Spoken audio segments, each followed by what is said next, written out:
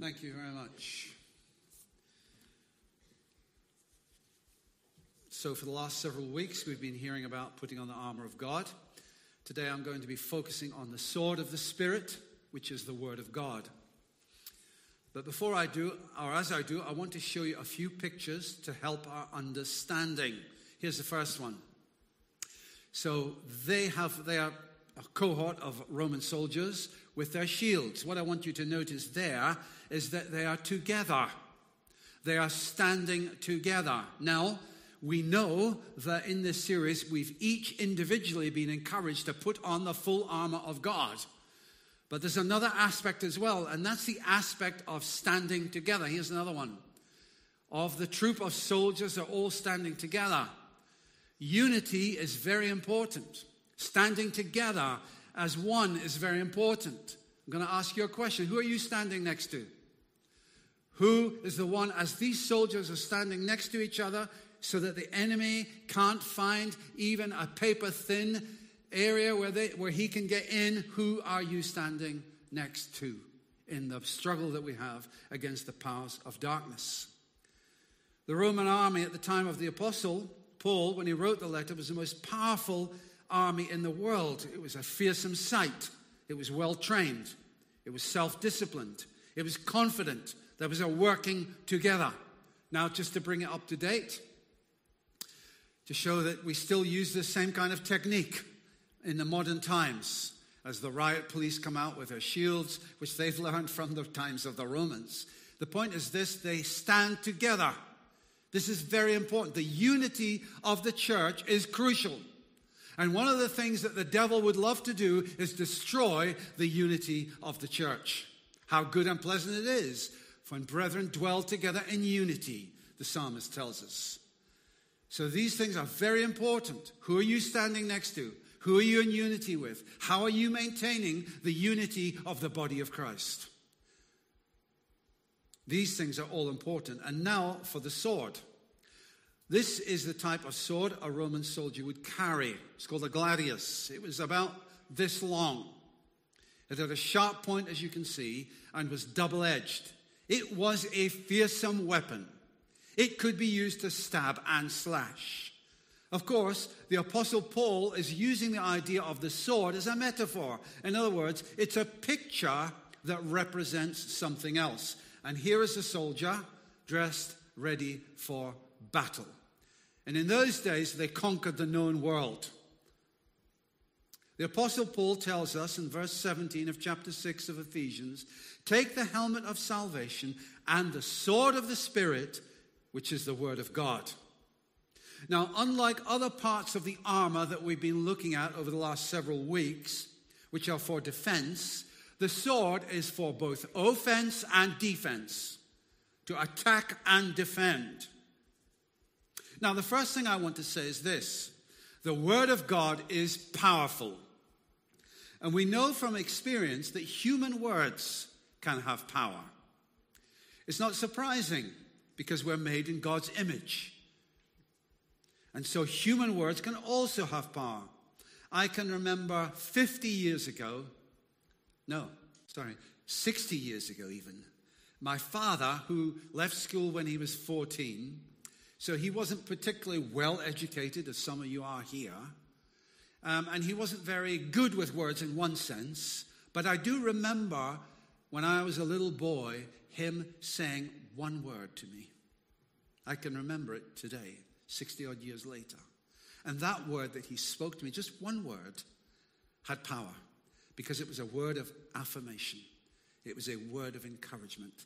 It was a word that strengthened me. And even now, all that time later, I can still remember what he said to me. On a much bigger scale, in living memory, we've seen wars started with words. The inflammatory words that Hitler spoke. We've seen genocide created with human words. We've also heard words that aim to produce a different kind of future. Here's something I read. We must therefore act together as a united people for national reconciliation. Who do you think said that? You can call out. We must therefore act together as a united people for national reconciliation? Anybody at home know that? Anybody here? Have a guess. Come on. Don't be shy. Huh? Nelson Mandela. Yeah, Nelson Mandela said that. Reconciliation. So his words helped shape that nation. Instead of having a civil war, which could easily have happened, he spoke words of reconciliation that were powerful. But the thing is this. God's word is the most powerful of all. We see it in Genesis 1:3, for example. And God said, "Let there be light." And there was light. God spoke the cosmos into being. And faith also comes, we're told in the book of Hebrews, through hearing God's word. And Jesus also said, Matthew 24:35, "Heaven and earth will pass away, but my words will never pass away." Now that is power. So what I'm saying is that the sword of the Spirit, which is the word of God, is a powerful weapon in our struggle against the powers of darkness. God's word is powerful in reaching the lost, in advancing the kingdom of God. And we should not be afraid to use the word of God in the ministries that we have in the church.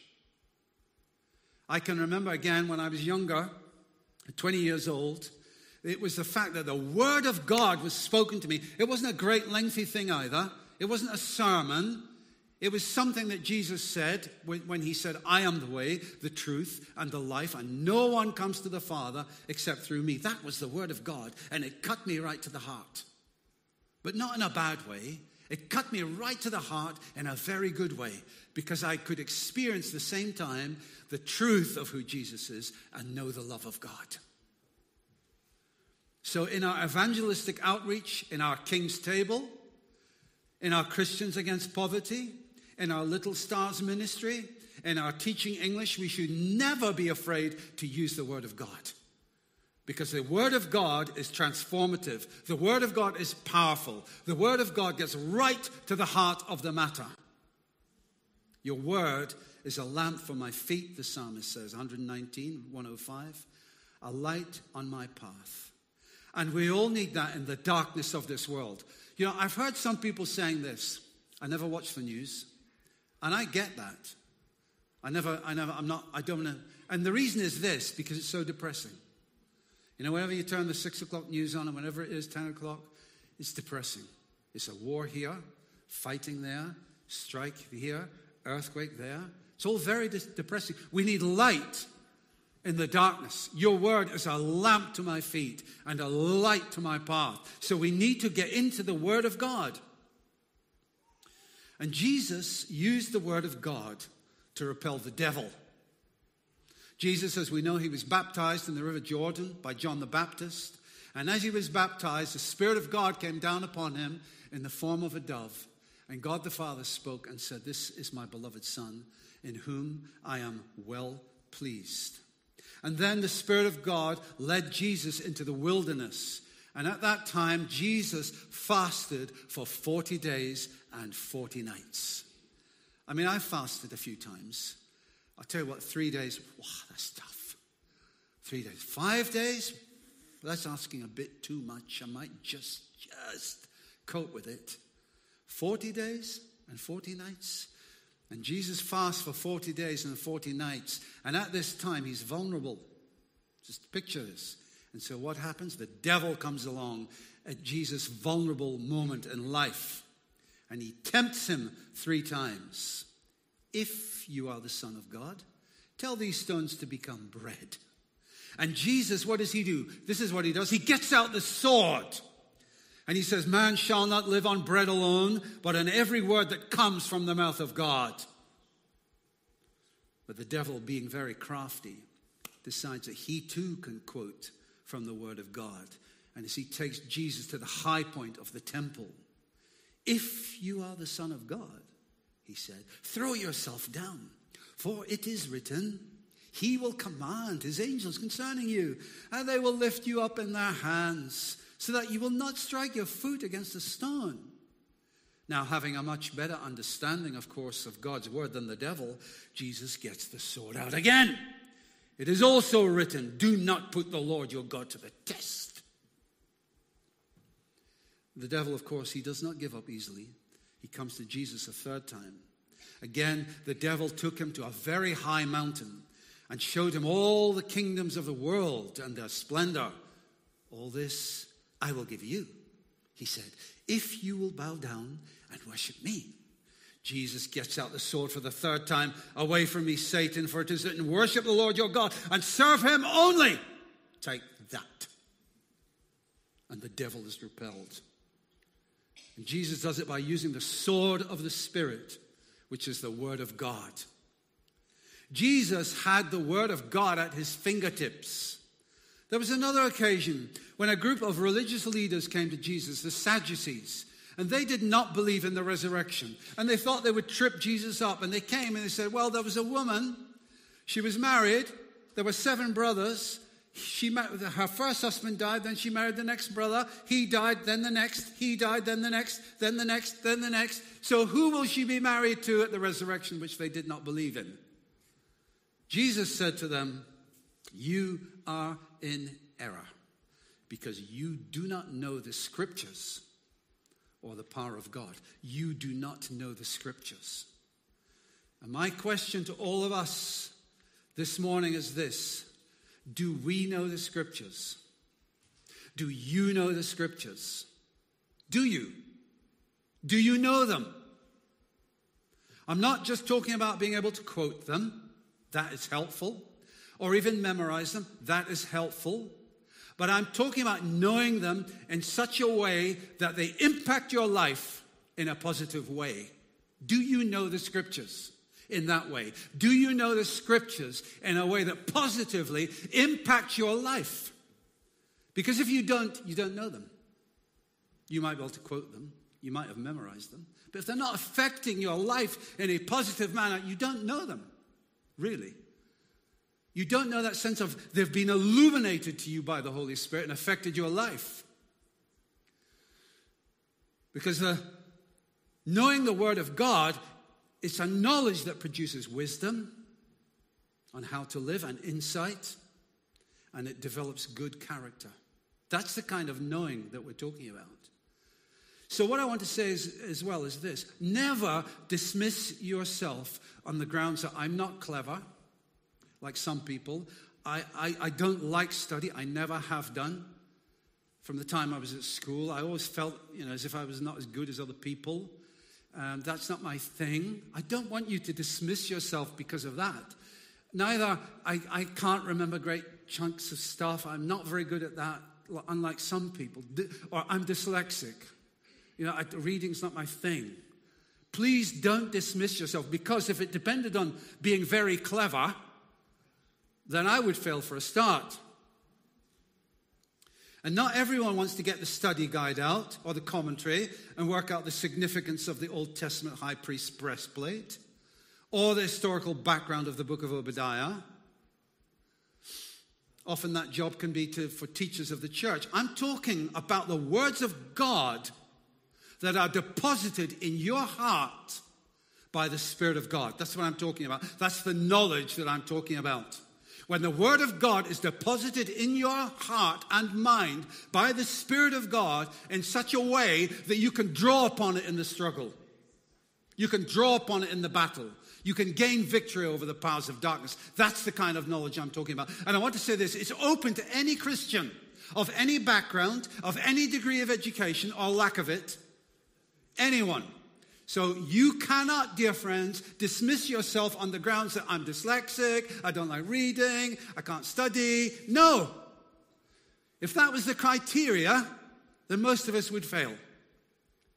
It's about the Spirit of God working on the Word of God and depositing it in our heart. Now, teachers of the Word are very helpful, and God has provided them to find out the background of Obadiah, what that was all about, and explain it to us. And thank the Lord for the teachers that we have in the church. But having said all that, we need to read the Bible for ourselves. Now, in the English-speaking world, we are the most blessed of all people on the face of the earth in terms of having availability for the Word of God. Many nations have only got portions of the Word of God. Some haven't got any. We have got an overflowing abundance. We've got the Authorized Version, we've got the Revised Standard Version, we've got the New International Version, we've got the Contemporary English Version, we've got the Good News Version, we've got the Living Bible, we've got the Message, and I could go on. All in English. Not only that, we've got on the internet, apps and what have you, an abundance. One of the things that we do at King's is a kind of introduction to Christian living. We do something called Chapter 1. We also do Chapter 2. And one of the things that we help promote on Chapter 1 is what's called rhythm of Scripture. In other words, getting into reading the Bible. And at the moment, there's an app that many people have joined that we're using. And it's going through the New Testament in a year. And there are spaces for 150 people to sign up. I looked the other day, 120, praise the Lord, had signed up. So that means there's room for another 30. It's something that you might like to consider. If you do, kchw.co.uk/Bible will explain it all to you. And I looked at the app again the other day because I'm going through the New Testament with others. And you can comment on it. And you can even do the audio bit. You don't even have to read it. You can just press play and it will read it out for you. I saw the other day there's one on the Psalms. There was one on hope. Little short, daily things. And another one on Easter.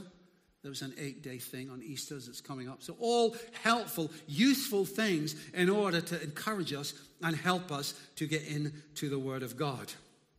We've got the audio Bible as well.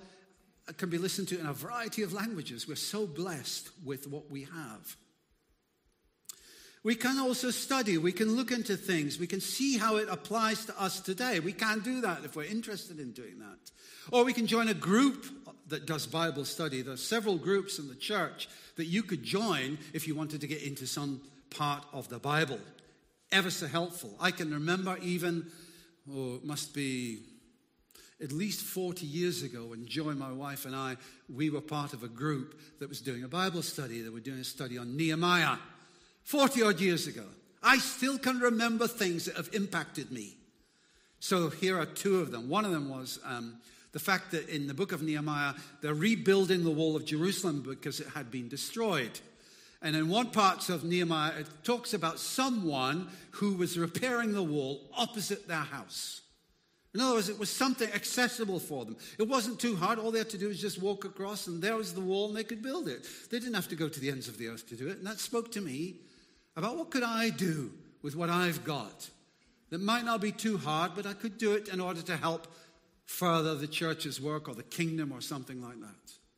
And then another thing that spoke to me was that someone repaired the dung gate. The dung gate. And I thought, if they repair the dung gate, would I have been prepared to do something like that? Not the best job in the world, in other words. Something that maybe most people wouldn't want to do, repair the dung gate. Can you imagine the stench that there might be there? And we've got people in this church working on the equivalent of our own dung gate. They're unheard. You don't see them. They're working behind the background. They're doing things maybe that other people wouldn't want to do. But Jesus sees. Jesus. The point is this. I was part of a little study group many, many years ago, and I've been in others since then, where things that spoke to me even then are still with me. The sword of the Spirit, which is the Word of God. So we can study and look into things. Another thing we can do is we can ponder things that we have read or heard. Ponder things. It may be that in the night you wake up. It may be that in the night as you wake up, a little scripture pops into your mind. Or maybe just a phrase from the Bible, from the Word of God. It may be that you're driving your car. It may be that you're doing the dishes. It may be that you're cooking. It may be that you're walking to work. And something just pops into your mind, out of the blue, as it were. And it's the Word of God. It's the Spirit of God bringing something to your attention. At that time, you can ponder. You can ponder that. What are you saying to me at this particular time? Why has that popped into my mind?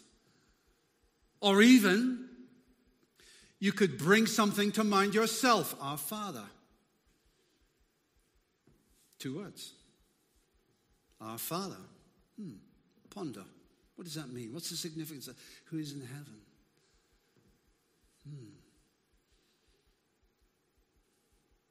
Hallowed be your name. Ponder, think about it. Yeah, your name should be hallowed, it should be honored. Am I doing it? Am I honoring you? Am I honoring you by the way I speak? Am I honoring you by the way I think? Am I honoring you by the things I do? Hallowed be your name. May your kingdom come. Yeah, it'd be great to see that, Lord. Yeah, I can't wait. Can I be involved in that? How can I be involved in that? Your kingdom come. Yes. We need that. We need to see that, Lord. We need to see the darkness dispelled. We need to see the kingdom triumph. Can I be involved in that? You ponder the word of God. That's another thing that you can do. The word of the Spirit brings that to your memory. Also the word of God in song. I love it when we sing the truths of the scriptures in song. And we've done some of that this morning. I love it because it renews my sense of confidence in the Lord. Let me give you some examples. You have no rival. You have no equal.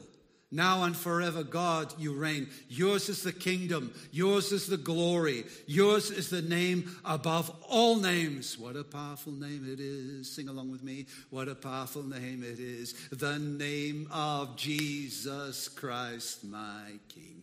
You know, it's just fantastic, isn't it? It lifts your spirit. And I have noticed down through the years where I've been coming to Kings, that when we sing things that elevate Christ, when we sing things which are theologically meaty and true, there's a great surge of worship comes in the congregation. Here's another example. He wraps himself in light, and darkness tries to hide and trembles at his voice. Oh, I just love that. The darkness trembles at his voice. What does that tell me about God? It tells me that he is almighty. It tells me that he is undefeated. It tells me he can never be defeated. Oh, and he's on my side. Hallelujah. The Godhead 3 in 1. Father, Spirit, Son, the Lion and the Lamb. The Lion and the Lamb. Jesus is the Lion of the tribe of Judah who is conquered. He roars and the whole creation trembles. But he's the Lamb of God as well, who gives his life, who sacrifices his life. How can these things be, the Lion and the Lamb? I could sing that song 1,000 times and I would never get tired of it because there's such a deep well of truth in it. That's another way in which we can get this, the Word of God, the sword of the Spirit, which is the Word of God. Christ alone, cornerstone, weak made strong in the Savior's love. Through the storm, he is Lord. Lord of all. It renews my confidence. It means the sword of the Spirit, which is the word of God, comes to me afresh, and I gain confidence. And I think, yeah, Jesus is great. God is great. He loves me. So the word of God in song is also very important. Now let's look a bit more at using the sword. I want to give some examples quickly from my own life. These are not simply favorite scriptures. It's deeper than that. But ones I believe that the Lord has embedded in my heart. And I can draw out the sword. And I often do.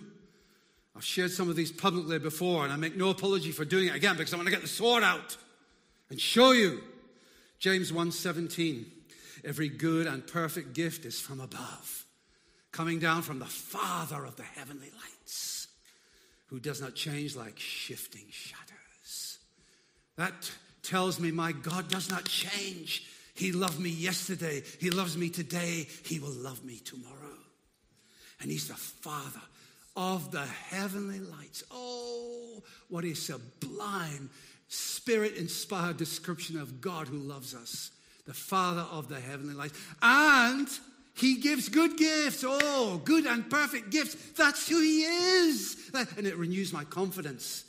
It renews my strength as I ponder that word. And I draw out the sword when the devil tells me that God is not on my side. And I use the sword and I say, get that. Be gone.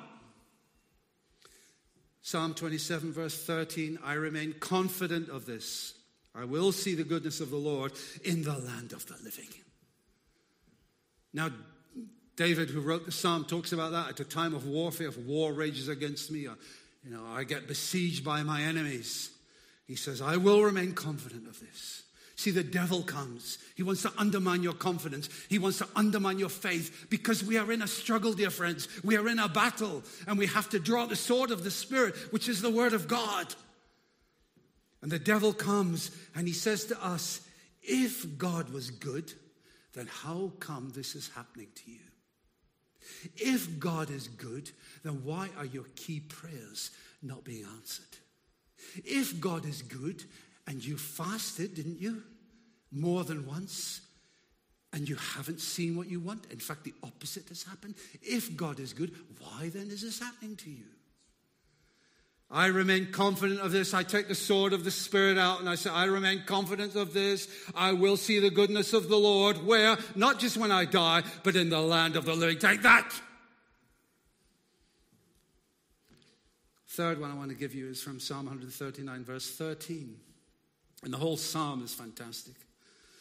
For you created my inmost being. You knit me together in my mother's womb.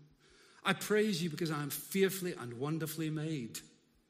When I feel that my life has been devalued by things people say to me, or by simply feeling low down and depressed, this tells me that I don't exist by chance, but by divine purpose.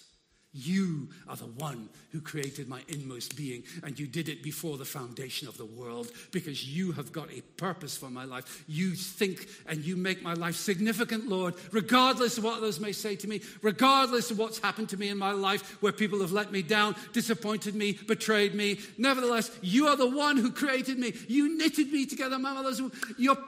I'm precious to you before my thoughts come. You know them all together. That's who you are. Thank you, Jesus. I draw out the sword of the Spirit, which is the word of God, and I say, take that. Do you?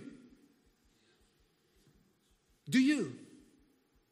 Do you take out the sword of the Spirit, which is the word of God, and do you stand? Do you stand in the face of despair? Do you stand in the face of feeling depressed? Do you stand in the face of lies? Do you stand against the experiences, the negative experiences that you have had in your life? Do you take out the sword of the Spirit, which is the word of God, and say, take that? Because that is what this is about. Dear friends, get into God's word however you can, but don't put it off until tomorrow. The word of God is powerful and it's effective. The word of God, keep it in your heart and mind and let it shape you. And I know for a fact that many of you here have got the word of God in your heart and your mind. Don't simply say, well, these are my favorite verses. No! It's more than that. It's deeper than that. It's things that the Spirit of God has embedded in your heart for the battle.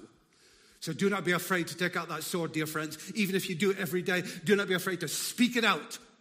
Don't be afraid to share it with others. Don't be afraid to testify. Because when you do, you're taking out this sword of the Spirit, which is the word of God. And you say, take that. Let's not be afraid to use the word of God in our evangelistic outreach, as it can tear down the devil's strongholds and bring light into the darkness of people's lives. Amen? Amen.